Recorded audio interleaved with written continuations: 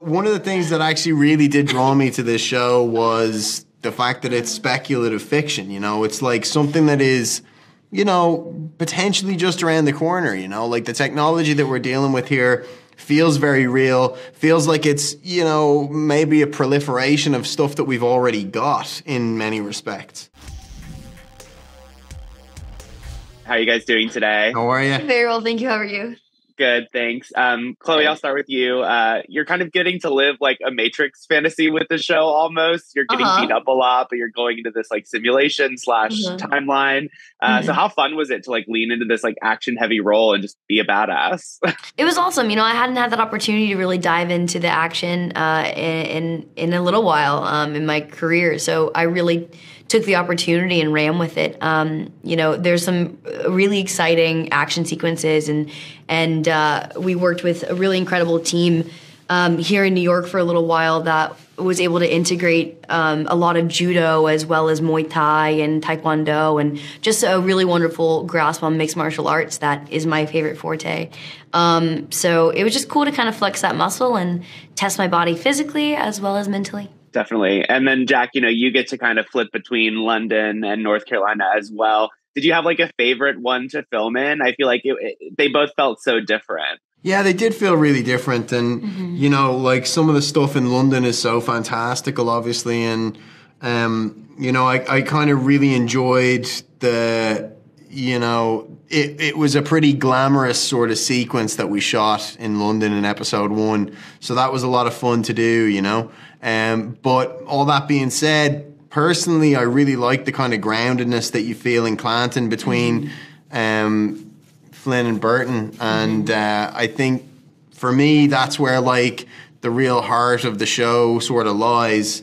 And it was those days that kind of felt the most fun to me in many ways. Yeah, agreed. I feel like Chloe, like Flynn and Burton's relationship feels so lived in. So how did you guys kind of like build that rapport and like build that bond? Usually you have to like really work for that stuff, but it was pretty funny that from the get-go, we had our first like FaceTime in February or March before we started shooting about 2 or 3 months later.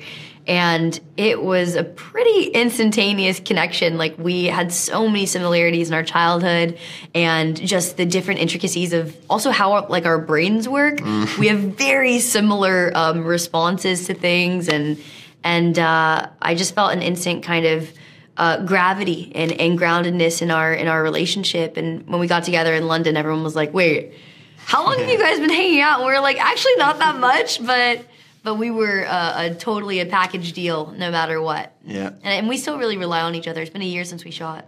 And, I think we're in touch constantly all the there time for each other. Yeah. Yeah. And then, Jack, I think it's so funny because you watch them, they're so fantastical, but then they have this eerie relevance, with like the simulation, and it feels very real. And Chloe, you did like that movie Mother Android, and that feels very real. So do you like find yourself on set, Jack, like having like an existential crisis, thinking, "Holy shit, like this could like happen"? Like, what? Yeah, how do you process this? I have existential crises all the time. All kinds every day.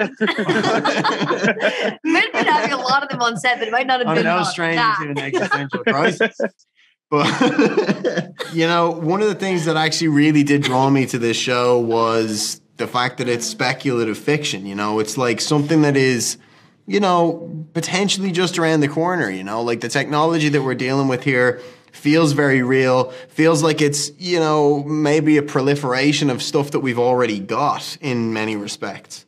So that was really fascinating, and it's really cool being on a set where that stuff is being employed in an interesting way, So yeah, 100% existential crisis all the way. all time, every day. Awesome. Well, that's my time today, guys. It was such a pleasure talking to you both. Thank you so much. Thanks a lot. Pleasure, man.